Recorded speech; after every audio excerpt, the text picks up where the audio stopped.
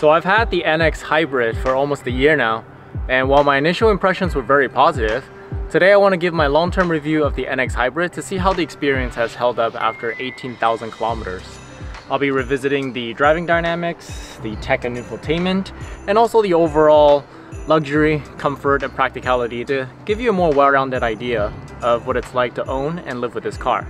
But first, I want to start off with something that I've never covered before, and that is the winter experience as an overarching topic, which has been a bit of a mixed bag for me, so let's jump right in. So starting with my winter setup, I downsized to 18-inch Braylon BR10 rims with Michelin X Ice tires. Now, I didn't purchase an additional set of TPMS, so I do have a tire pressure alert in my dash. I know some people tape over it, but honestly it doesn't bother me that much because it's not like it's blinking or anything. Now, the ride quality is a little bit better. Honestly, not super noticeable, but the road noise is absolutely night and day, and I completely understand why most people say they hate run flats now. To be fair, I did perceive the NX to be acceptably quiet even with the run flats, but without the run flats it really elevates the luxury feeling with how quiet it is. Now, in terms of driving in the snow, the NX is very competent. Obviously I had new winter tires and they're great winter tires, but even then, coming from a front wheel drive Mazda 3, the road clearance and the hybrid all-wheel drive are big contributors to that feeling of confidence, especially when you're driving in deep snow, which is exactly what I was looking for when I purchased this car. Now, as with any cars, but especially hybrids, you do take a hit in fuel economy in the winter. So in the summer, I was getting about 5.6 liters per 100. Now in the winter, so the running average after about 18,000 kilometers, I'm sitting at about 5.8 liters per 100 kilometer. It's been a relatively warm winter though, so I'd expect in a couple of years, the average is going to be about 6 liters per 100. So one thing that I do get asked about is using all the touch controls with gloves. So I do have thin liner gloves with touchscreen compatible index and thumb. So obviously that's worked well, but even the base fabric still works. You just need to apply firmer pressure. The steering switch themselves do have a winter glove mode that supposedly increases the sensitivity, but I haven't had to use that. I can imagine though if you have thick like cotton gloves, it's just not going to work very well, but I don't think you need to use that either because the heated steering wheel works really well. In fact, the whole automated climate control concierge does a fantastic job of regulating not only the airflow, but also the steering wheel and the heated seats to your preset temperature. It even allows you to customize the behavior of the steering wheel and the heated seats separately from the airflow. So say, for example, if 20-degree airflow feels just right, but you want your seats to be hotter or cooler, you can dial those settings in the infotainment. It even redirects the airflow on its own, so it does a fantastic job of keeping the windows from fogging up. So climate is awesome. But aside from that, you also have wiper and side mirror de-icers, and even a backup camera washer, so you never have a problem with visibility in this car. Actually, ironically, the only visibility issue comes from the wiper themselves not covering all the way to the left edge of the windshield. I had already noticed this in the summer. In the rain, it's a minor annoyance, but in the snow, in heavy snow, it actually creates a pretty sizable blind spot along the A-pillar. It's kind of hard for me to believe that Lexus would miss something like this. Not quite sure what happened there. Some other minor annoyances, when you start the car on cold days, the engine wants to kick in right away to try and warm up as fast as possible, which is perfectly normal, but it can be a sharp contrast compared to how quiet it normally runs. Like once the engine is fully warmed up and the hybrid system is in full operation, the car is very quiet. So on cold days when you start up, it can be a bit of a shock. And also on cold and or wet days, the hydraulic brakes, as you engage and disengage them, they can feel a little grabby and make kind of a slight groaning sound. I think for the most part that has something to do with the fact that in hybrid cars, you're mostly slowing down by region. You're not using your hydraulic brakes all that much unless you purposefully brake hard. In fact, if I do that a couple of times, like just to engage the hydraulic brakes, the sound goes away on its own. And it also goes away when the weather warms up a little bit. One issue that I actually ran into is with the front passenger handle, the door handle on the outside. So it's just a button. The handle itself doesn't actually move. And I'm guessing in this case, some moisture got through the seal and it got a little bit frozen. So it took noticeably more force to open this door. Again, went away on its own once the weather warmed up. And looking on the Lexus forums, it doesn't seem like a common problem at all. So I probably just got unlucky. I'm hoping that the dealer can take care of it on my next visit. So yeah, overall, my experience with the NX Hybrid in the winter has been a bit of a mixed bag. On the one hand, this car completely crushes traditional winter issues. The climate system keeps you perfectly nice and cozy. The hybrid all-wheel drive is confident in the snow. Visibility, for the most part, is very good. But on the other hand, there's a couple of new issues that I wasn't used to, like the A-pillar blind spot, the braking sound, and that door handle bugged me quite a bit, not gonna lie. So it's just small little issues that added up to kind of detract from the overall luxury feeling. So definitely couple of things that Lexus can work on. Now, switching gears a bit, for all the little things that Lexus could have, should have worked on, one thing is for certain, and that is they spend way too much time on this hybrid drivetrain, because this powertrain is just absolutely fantastic. Now, I got flack during my owner's review for not showing the power and torque figures, to which I always respond, it doesn't do this car justice. But I will show the power figures. In fact, Lexus doesn't publish official torque figures for the hybrid version. But this powertrain is just so well-rounded. It is honestly such a perfect balance between responsiveness, smoothness, and just power and efficiency. So responsiveness, it's got that from the electric motors. So at low to medium speeds, especially when you're starting off the line, this car is surprisingly peppy. And it's such a joy to zip around town with this car. And even at medium to the high speeds, like say if you're on a regional highway that's one lane, that's when passing power is critical. And this has more than enough power for that. And it delivers that power with exceptional smoothness with the eCVT. So any pedal input that you have, it responds very linearly. It's very predictable. Nowadays, when I go back to traditional automatic cars, I just can't help but feel every gear transition. Because of the limited amount of gears, it just feels jerky to me. If you've never experienced a hybrid drivetrain, the smoothness is unparalleled. It's just amazing what Toyota and Lexus has achieved with this drivetrain. As for drive modes, we have Eco, Normal, and Sport. I started driving in Eco mode and I kind of just left it there for the longest time. And one day I put it into normal and I almost felt like I was driving a new car. So it honestly, unless you're 100% committed to the absolute best fuel economy, I would say just drive in normal. In eco mode, it's noticeably more sluggish. And realistically, I feel like normal mode doesn't actually lose that much fuel economy anyways. So, and then in sport mode, it's very, very similar to normal. The only difference you're really gonna see is if you're flooring it. It's just gonna be holding that throttle for a bit longer. As for brake pedal feel, again, in hybrids, you're mostly slowing down by region. You're not using your hydraulic brakes all that much. But they've done a very good job making it feel very similar to any traditional brakes. The only thing I would say is that, this is brake by wire. There's no mechanical connection between your pedal and the actual brakes. So there's a sensor called the stroke simulator, and it can be quite sensitive. So all it is you need to brake very gradually, very linearly. If you have any sort of jerky motion, that might just trigger the transition between region and hydraulic brakes. So that's kind of when you're gonna feel a difference in that braking force. So just make sure that you're braking very linearly, very gradually in a hybrid car. Steering is interesting. I always thought that I prefer heavier steering. That's one of the things that I missed from my old Mazda 3. The NX hybrid steering is definitely light, but it still has a pretty solid feeling to it. It's quick, it's direct, and I don't know, I feel like I've just grown to really like it. Now, another area that Lexus has put in a lot of solid effort is in all the tech features. So right off the bat, love the digital rear view mirror. It just offers so much more visibility. Can't ever imagine driving without one. The infotainment itself works really well. It's got Android Auto, Apple CarPlay, wireless. It's responsive, it's intuitive to use. A couple of minor complaints, so the boot up time can be quite long. Normally that's not a problem, but if you're waiting for navigation instructions, then you're gonna be at the mercy of the boot up time.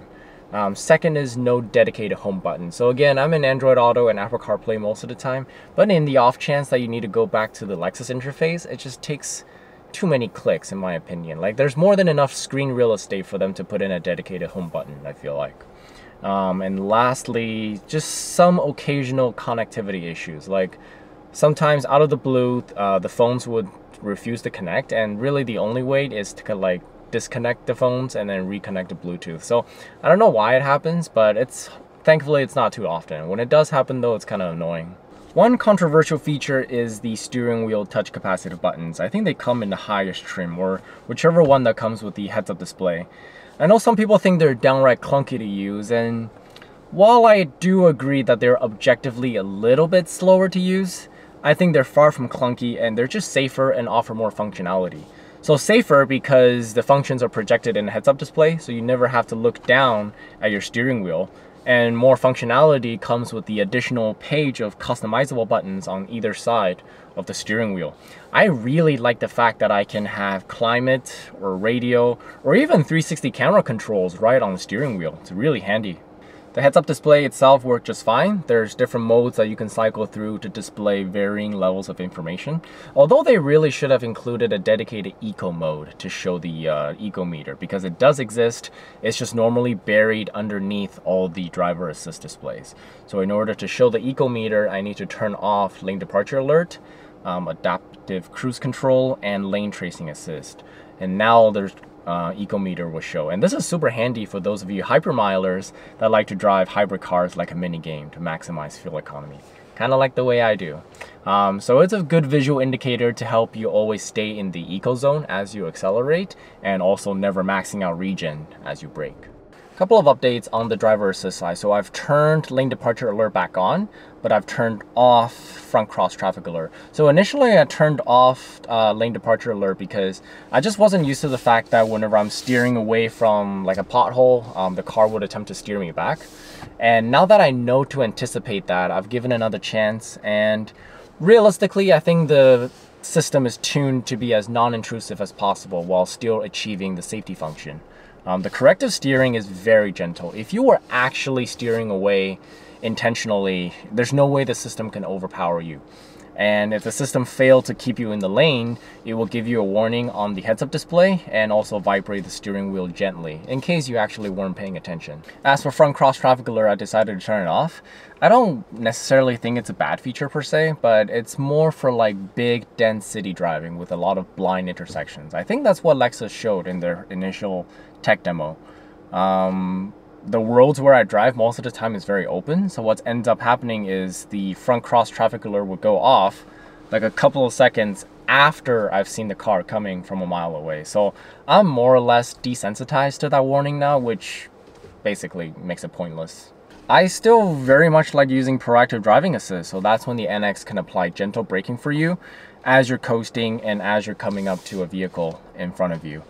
So it's almost like a precursor to pre-collision warning from a safety perspective, but also what I like about it is that it almost allows me to do one pedal driving most of the time. I really only need to brake at the last second to bring the car to a complete stop at a traffic light. So the sensitivity is adjustable, but again, the key point is only when you're coasting. So if you decide to speed up or you want to brake yourself, proactive driving assist cancels immediately, so it can never fight you. Again, as non-intrusive as possible while still achieving the safety function. And I know people don't like this, or a lot of people that I've talked to don't like it. So I don't know, maybe driving habits is as subjective as looks, so I'm not here to convince anybody. For those of you who have used some of these features in a Lexus or even a Toyota, let me know your thoughts down in the comments below. What are some reasons that you like or dislike these features? It's interesting to know. One thing I think most people can agree on though is the adaptive cruise control with lane tracing assist works extremely well, both on the highway and actually I use it on city roads a lot of the time as well. It does a fantastic job of keeping you centered in a lane, and it even reduces speed slightly on its own when it detects a curve coming up. It really takes the chore out of daily commutes, especially in stop and go traffic. I haven't really had much issues with detection and deceleration, except I think I've noticed that on somewhat steep inclines and declines, like in the city. So this is probably pushing the boundaries and limitations of the feature a little bit. But in those scenarios, I feel like it doesn't detect and start braking when I usually expect it to. So just be aware of that when you're on like steep inclines and declines. But aside from driving and all the tech, I think this cabin is just fantastic to spend time in. And one of the primary reasons is the Mark Levinson speakers, which just sounds amazing. I honestly think they're well worth the upgrade.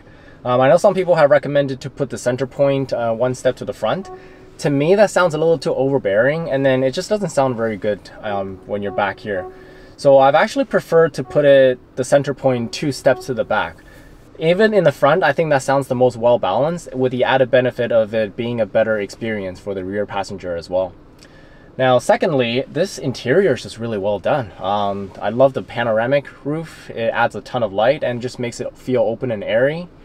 I really like the Palomino interior. At some point in my life, I really want red seats, but for this one, I do not regret the decision at all. It looks fantastic in here. And the leather seats themselves are very comfortable. They're heated all around and ventilated in the front. And I like the ride height as well. It makes getting in the vehicle very easy. There's a good amount of space in the front and the back as well. One complaint with the back is that there's a slope to the rear door, and it kind of interferes with getting out the rear door. So you gotta crunch forward and clear your head before stepping out to avoid hitting your head. On the topic of ingress and egress, I honestly still like the way they've implemented the digital latch door handles. Yes, obviously minus the slightly frozen one, so hopefully they can figure out a way to make these a little more bulletproof. But otherwise, I really do like the way they operate, especially on the inside. Like pushing the button with my thumb and then opening the door just feels a lot more natural than pulling a lever and then opening the door. But overall, it's decently luxurious in here. And at night, you have the ambient lighting as well. It's on the conservative side, but it's fine. Honestly, my biggest complaint with the interior is just the passenger side dash. It's just a little too plain and boring. All while being reasonably practical as well. I still haven't been on a long road trip with this car yet, but my parents recently visited Canada and they always bring a lot of luggage. So I had to do a little bit of shuffling, and these back seats do recline a little bit, but that means you lose a little bit of luggage space, so just be aware of that. But in the end, everything was able to fit just fine. I'm definitely looking forward to road tripping with the NX Hybrid someday soon. And lastly, my dealer experience has been pretty good, but I know that's going to vary from region to region. They've already fixed the problem for me. My back right window was getting stuck halfway down. I think they said it was misaligned in its track. So they were able to fix that pretty quickly on my first visit. So now I need to get them to take a look at the front door handle. That problem's gone away now because it's warmer, so I don't know if they'll be able to reproduce it. But also I think I have some occasional minor creaking in the back panel here. It's not too severe, so I don't know if they'll be able to isolate it. Hopefully, fingers crossed. So to sum things up and some closing thoughts on the NX Hybrid long-term review, yes, the honeymoon has ended. No, I do not have post-honeymoon blues, thankfully. I wanted to be critical because I honestly had very high expectations when I purchased this car. It's definitely not perfect. It's got some flaws that unfortunately I have to work around / work with. But ultimately I get reminded that it's a product. It's engineered, designed, and built to a price point. And even if that's the case, I still firmly believe that Lexus has spent their time and resources well, because the NX Hybrid has gotten a lot of things right. And I think that's what contributes to its mass market appeal. That's why these things sell so well. That's why they're backlogged for so long, or at least they used to be. And for my driving style and my lifestyle, I still think this is the most sensible vehicle I could have purchased. So it's worth every penny to me, and I have no regrets. I do look forward to what's in store for the next couple of years though, because a lot of manufacturers are jumping into the hybrid game, especially Genesis. So Lexus definitely has a lead, but I'm hoping the next generation of products is not a story of how other manufacturers have caught up to Lexus hybrids, more of how Lexus has innovated and stayed on top, knocked it out of the park. So what do you guys think? After all of this, is this something that you would consider? Have you ever test driven the NX Hybrid? And what are some reasons that you liked or disliked it? Let me know down in the comments below. And as always, thank you so much for watching all the way till the end. Until next time.